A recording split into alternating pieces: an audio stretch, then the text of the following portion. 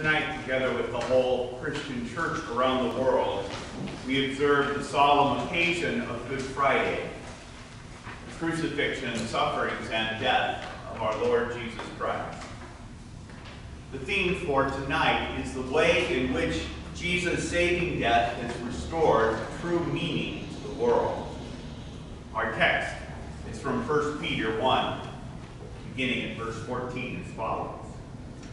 As obedient children, do not be conformed to the passions of your former ignorance, but as he who called you is holy, you also be holy in all your conduct. Since it is written, you shall be holy, for I am holy.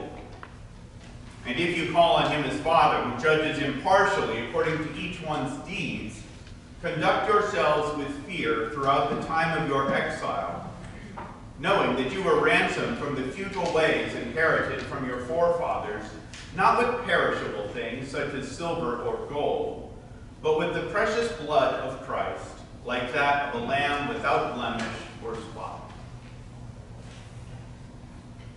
So what does Jesus' death mean for us?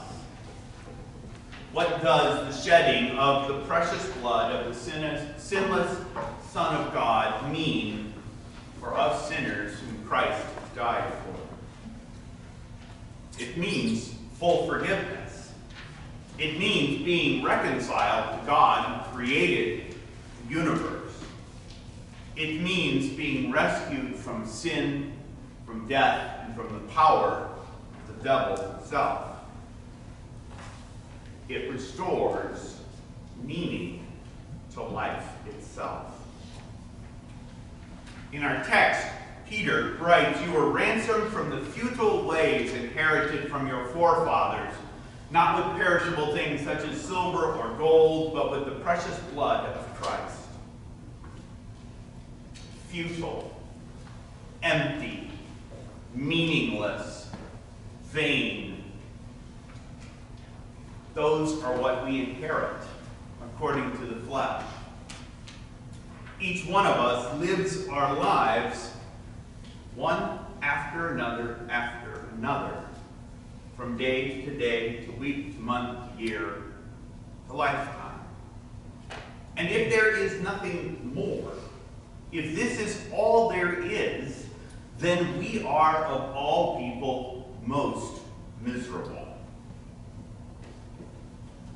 The Bible even reminds us of this. Think of that language in Ecclesiastes. It starts out, vanity, vanity, all is vanity. Apart from God, it is complete and utter meaninglessness. We can strive after possessions. We can strive after experiences. We can look for things and people.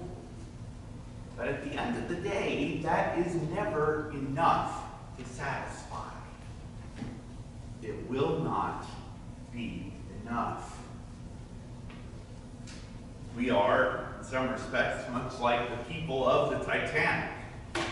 You know, 110 years ago, going along on the unsinkable ship, living their best life now, enjoying all that they have, not knowing that the Titanic is about to be gone. That is our lives apart from God. And that's really, at the end of the day, all that this world has to offer us. One more way of getting through without purpose. But we are not without purpose, because we have been purchased by the blood of the Son of God. As the disciples watched Jesus suffer and breathe his last, that may have on the surface appeared to be the most meaningless of all things. Why should the sinless Son of God die in sadness? And yet in that event lies the core and very heart of what it means to be a human being. To be a human being means to be loved by God.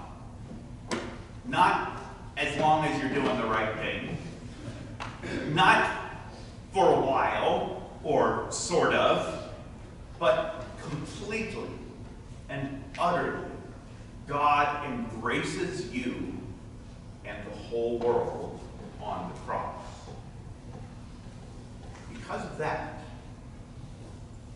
because God has shown that love is the purpose, he gives that love to you and frees you to love one another. To give of yourself. Why? Because you have been given all things. That's the gift.